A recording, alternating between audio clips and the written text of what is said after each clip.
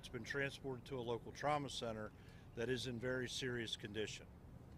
At this time, we have multiple air assets from the Maryland State Police, as well as the Baltimore Police Department, as well as multiple Marine assets from around the region, including Baltimore City, Anne Arundel County, Baltimore County, as well as multiple local and state police agencies, National Resources Police, BPD Special Ops Unit is in here, Maryland State Police is here.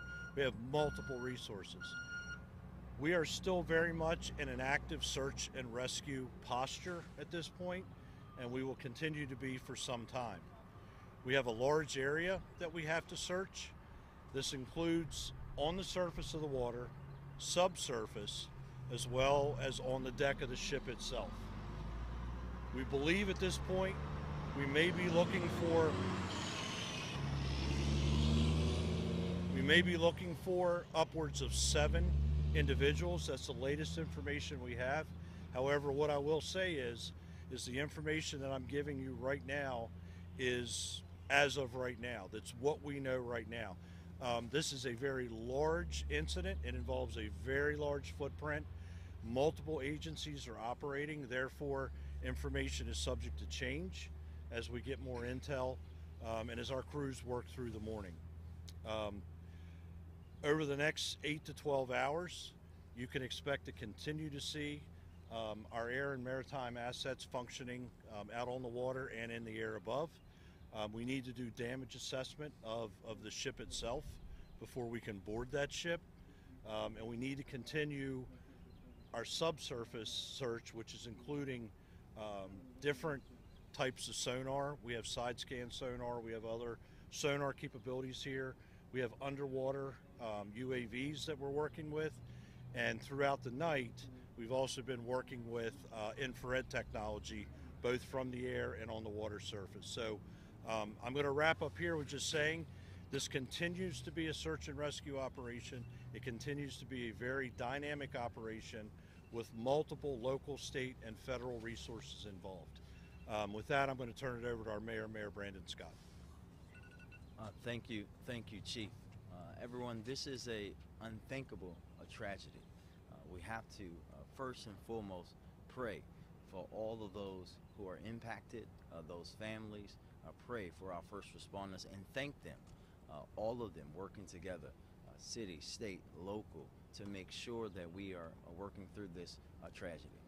This is an ongoing active research that we're having right now. We're going to continue, as you heard from Chief Wallace, throughout. As long as we have to be doing that, we will do it. But we have to be thinking about the families and people impacted, folks who we have to try to find and save. This is what our focus should be on right now. We're going to continue to work in partnership with every part of government to do everything that we can to get us through the other side of this tragedy. And with that, I'll turn it over to County Executive Olszewski. Thank you, Mayor Scott. I think we all awoke this morning to an unspeakable tragedy. As the mayor indicated, we know that there will be families and individuals impacted by this, regardless of what happens the rest of the way out. So I would just echo the mayor in lifting up prayers for those who are impacted, but also ask that our residents pray for our first responders. They have been on scene since very early in the morning, not only conducting initial search and rescue operations, but planning for additional ones as the sun comes up. And the work that they do cannot be understated. And I want to just thank them for all that they are doing and will do in the hours and days ahead. We know that we have a long road ahead, not just in the search and rescue, but in the fallout following this.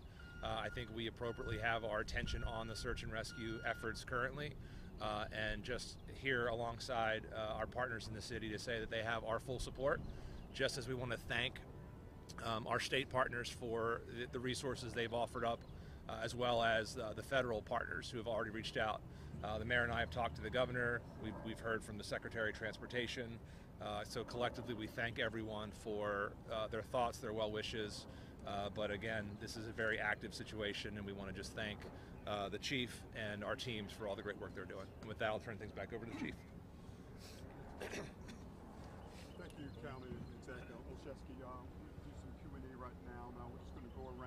have everyone present my questions for this start. Chief, can you tell us where the crew of the ship is? You also mentioned, too, that 2 people were rescued. Who made the first 911 call? And there were reports that it was a crew on the deck of the ship working at that point. Can you confirm any of that information? The latest information we have on the crew of the ship is that they are still on board the ship. There's been comms between the ship crew and the Coast Guard.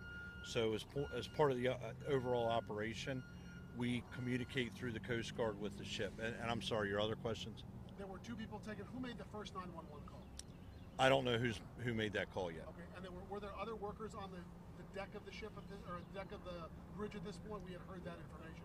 Can you confirm that? We were being told there were workers on the bridge. We have yet to confirm that. We'll work with MDTA to obviously to get that information. About how many cars were on that ship? Last question. On the deck of the bridge at the time it collapsed. Do you know that? Don't have a number. I can tell you our sonar has detected the presence of vehicles submerged in the water. I don't have a count of that yet. Chief, you mentioned upwards of 7 individuals that you're looking for. We've heard reports of as many as 20 individuals. Can you just paint a more clear picture about how many people actually fell into the water, how many people you might be looking to rescue, and also if you can give an idea of how many vehicles, although you might not have the answer, but really just the search and rescue. Yeah, I'll start with the last one. So I don't know how many vehicles yet. I know that we have detected the presence of vehicles.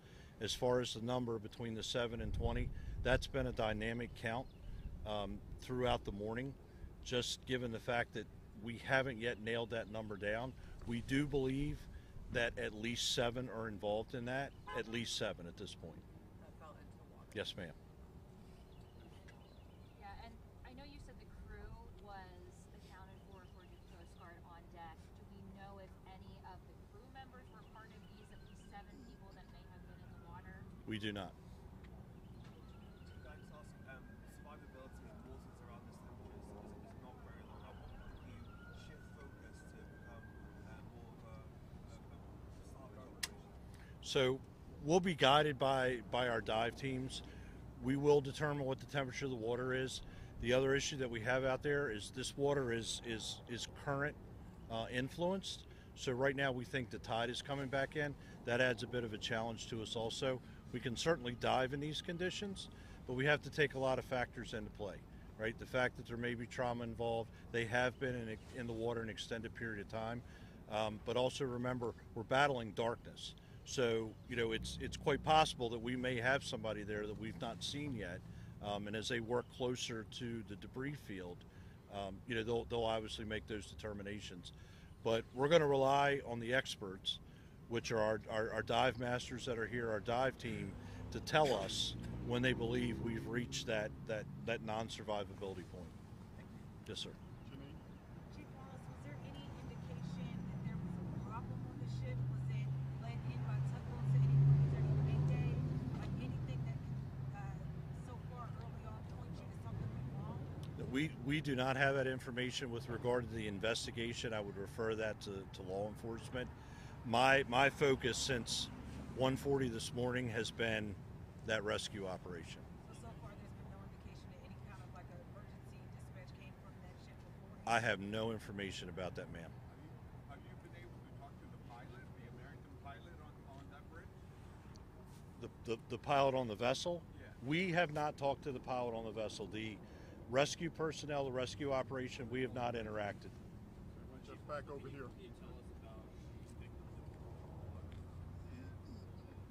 I don't have age and I'm sorry. Yeah, I don't have age and gender on either. One patient refused service, right? Really, they weren't injured. The second patient, however, was seriously injured and is at an area trauma center. Are you including them in the 7, at least 7 people? We don't know yet if they're part of that 7. Okay. The patient is injured severely enough that we've not been able to debrief that patient. That 7 number, did that come from people witnessing cars going down? Like where did that number come from? Or is that just from the sonar hits that you got? No, that was the initial information that we got as we were arriving on the scene, that number. And that number, again, as I said earlier, has fluctuated, right? That 7 has been a consistent number. How many agents Oh, wow. Dozen. Yeah, dozens. I mean, locally, fire department wise, Baltimore County's here, Howard County's here, Hartford was here, PG was here, Anne Arundel, of course, Baltimore City. And a lot of those agencies are here by virtue of the fact that they may have specialized equipment that we need during an incident like this. So we're bringing in the equipment specific to the operation right now. And then even law enforcement agencies have a lot of the same marine ops equipment as we do. So given the incident is so big, we try to force multiply and just bring as many resources in as we can so that we can really blanket a large area for a search. We've not been able to confirm that we actually have an active fuel spill from the vessel. We've had odors of diesel fuel. The Maryland Department of the Environment is here, as well as the Coast Guard, so they would take leads on that as well. We hope as the sun comes up a little bit with the air assets that are up to get a much better picture, if we do have a fuel spill, what the impact has been so far.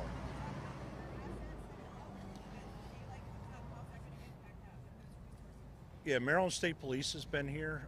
Foxtrot is also working this. There are 2 air resources right now. I don't know that we won't bring any more in, but right now they're the 2 primary. Air reconnaissance on something on the open water it's an invaluable resource. And we've been very fortunate to have it, because as we put people out in the dark on the water to conduct searches, they have that degree of overwatch from those assets. So it's been an invaluable resource for us. Mr. Mayor, Mr. Executive, we're talking about search and rescue. I know that, and that's where the focus is right now. I was awakened with this news. We're all awakened with this news. I've seen the video. What do you make of the totality of this incident? What are you thinking about what you've seen and what this community's experienced? Well, this is a tragedy that you can never imagine, right? And I was awake when Chief Wallace called me, but never would you think that you would physically see the Key Bridge tumble down like that. It looked like something out of an action movie.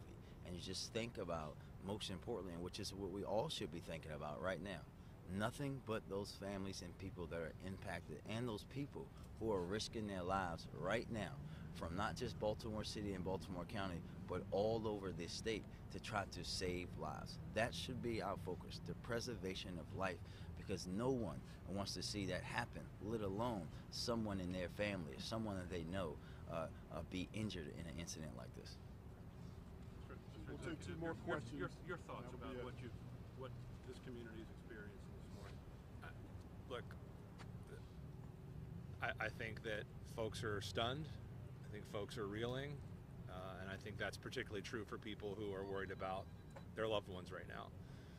I think there'll be plenty of time to talk about what this bridge means to the community, what it means for commerce, but at the end of the day, right now this is about the humanity of people who are impacted and the men and women who are out there trying to save lives and recover folks off the bridge. So I think there'll be plenty of opportunity to talk about that, but really right now and for the foreseeable hours ahead, this is really about focusing on the search and rescue efforts. And I want to just again thank the Chief for his leadership and for all of the affiliated partners that we have working on this.